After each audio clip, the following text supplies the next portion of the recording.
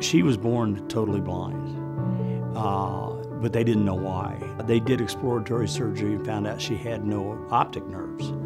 But when they put her eyes back in, some nerve tissue wrapped around the back of the eyeball and gave her partial sight. Up until she was 6 years old, I didn't know the difference. She wore glasses, but that was the only thing that was different about her. She did everything that we did, and anything anybody did, she would do.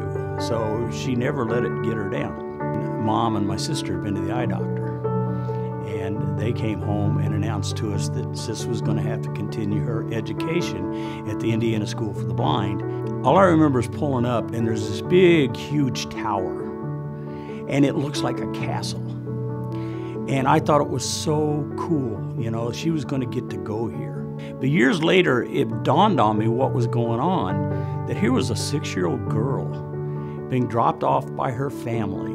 And I can't to this day imagine what she was going through. Then as she got into school later on, she started getting involved in more things. She became a cheerleader. She got into swimming on the swimming team. She became athletic. She learned to play clarinet. So everything that she wanted to do, she did. That was the amazing thing, was nothing ever stopped her.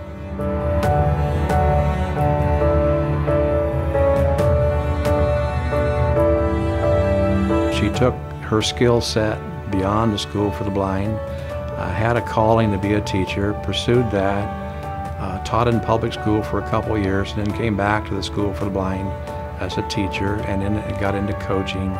She always demanded excellence from her athletes. If you talk to her athletes, they talk about, you know, that they had to know what they were doing, whether it was a field event or a running event, and they had to commit to the training. Her teams won with her coaching a lot of conference championships. So yeah, the first time I met Janet was at one of the Ron and John shows, and that was the dart and billiards, and that was held at Chalky's. And I said, well, I'm not very good at darts. And she was like, well, geez, how bad can you be? I'm blind. Surely you can beat me. When we went to England, one of the silliest things we ever did, and it was fun. We went to a haunted castle and stayed 2 nights. She was a good person. She was a very good listener. Of course, she was good at giving you her opinion as well. You know, you could tell Janet anything. I knew that if I needed to talk to her, I could get her. Didn't matter what time. She once told me that she was born fighting for her life, and she would just keep fighting her whole life. And that's what she did.